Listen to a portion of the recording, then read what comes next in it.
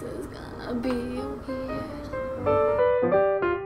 Classes have started, which means summer has officially come to an end, which, you know, in addition to being really depressing and stuff, is actually kind of okay because I like classes. What we're gonna do today is go over everything that I bought from the summer, so that means that this is the summer haul!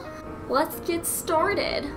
All of this stuff's gonna be in no particular order because I don't really remember in which order I bought any of this. So the first thing we're gonna go over is this lovely purse that I bought. I bought it from these people in Columbus at Moonlight Market.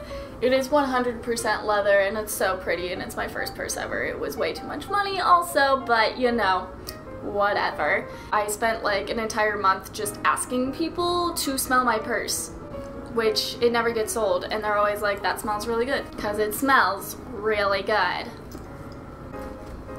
Anyway, I bought a charcoal face mask, lavender, grapefruit, cedar, all natural scented, but like it smells really good and it's really nice, and charcoal just like sucks all the dirt out of your face and it's really like quality. I saw Fall Out Boy, so middle school Mora just got really excited and I decided to buy this hat, and you know, it says FOB, Fall Out Boy, what, and I don't look good in it, but I like it, so my life. Most recently, I bought a bunch of clothes from Forever 21 and like a whole bunch of different other places, so I got these shoes. Turns out that yes, I still actually hate heels even when they're in boot form. I fall down a lot. It is just not a good time to watch me fall down in these. Actually, it's a very good time. It's really, really hilarious. I became obsessed with sharks this summer. I don't know how it happened that I bought a shark onesie. My phone went off.